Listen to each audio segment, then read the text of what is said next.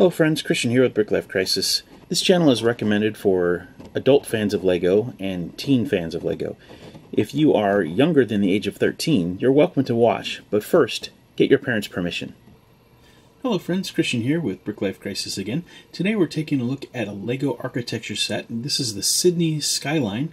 This set is recommended for ages 12 and up and consists of 361 pieces. It's set number 21032. Let's go ahead and crack it open, build it up, and see what we think.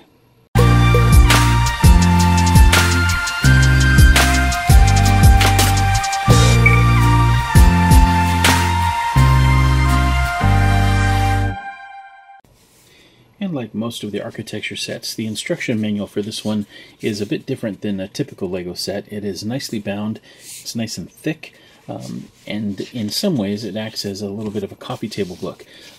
There's some really beautiful photography inside and brief descriptions of the photographs, so this is just a general take on the Sydney Skyline, and then it goes into individual structures that are on the skyline. So this, of course, is the Sydney Opera House. Then we have the Harbour Bridge, and then the Sydney Tower, which is this guy here, and then the Deutsche Bank building, which is that kind of sloped building there. And then they do the same thing in different languages. And then you don't get into the instructions until about here. And then, you know, these are done up on a black background, which makes them a little bit harder to read, but it's a nice aesthetic. Anyway, so that is the booklet instructions that come with this particular set. All right, and here we have it, Sydney, Australia. This again is set number 21032. Consisting of 361 pieces. One of the unique things about these Skyline sets is all of these buildings, while not necessarily in the correct place geographically, they are in relative scale to each other.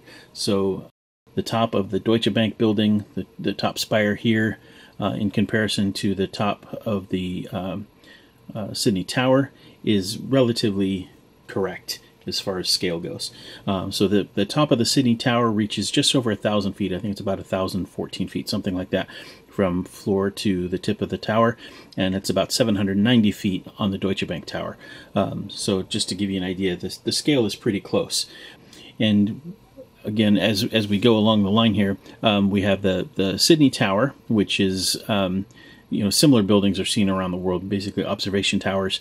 The unique thing about this, because of its geographical location in Australia, if you were up here in the observation tower all day, from the beginning of the day, from sunrise to sunset, you could be the first person in the world to see the sunrise and the first person to see it set. Just kind of an interesting little bit of trivia there. This was kind of an interesting build. I'm going to take this off here so you can see it a little bit better.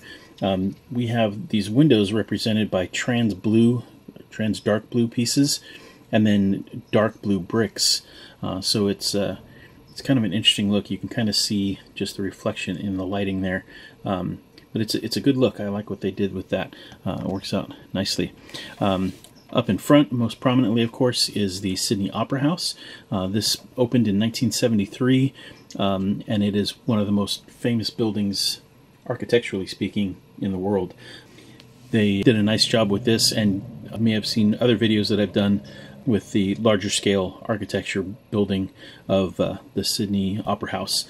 So that's kind of interesting. This is the Deutsche Bank Place.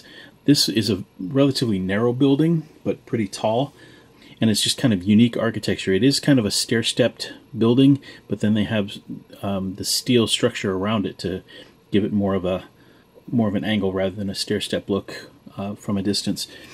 Down over here we have the Sydney Harbour Bridge, which is this large arc bridge, and then down here we have these tooth pieces that are designed to look like sailboats crossing the harbor. It's nicely done. This actual bridge, it's a 160-foot span, so it's fairly wide, and apparently it's the longest bridge of its type in the world at this point.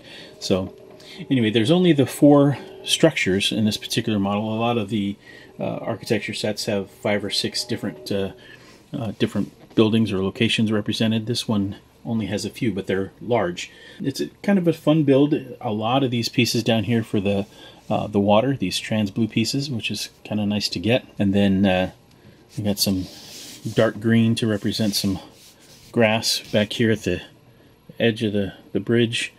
And then, some light gray tiles to represent concrete.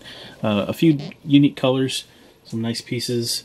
This dark blue is kind of uncommon, at least in my experience. It's a nice Skyline, and I am happy to have added this as part of the collection. This set retails for about $30 in the US, which is pretty typical for these Skyline sets. Some of them are up to about $50 now at retail, and then they can go for substantially more than that in the aftermarket. I'm not sure if this one's still available through LEGO or not, but you might check them out. Otherwise, BrickLink or eBay are your best bets. Anyway, this has been Christian with BrickLifeCrisis. I hope you enjoyed the video. If you did, please leave us a like. If you have any questions or comments, feel free to leave those below. And as always, thanks so much for watching. Until next time, take care. Bye for now.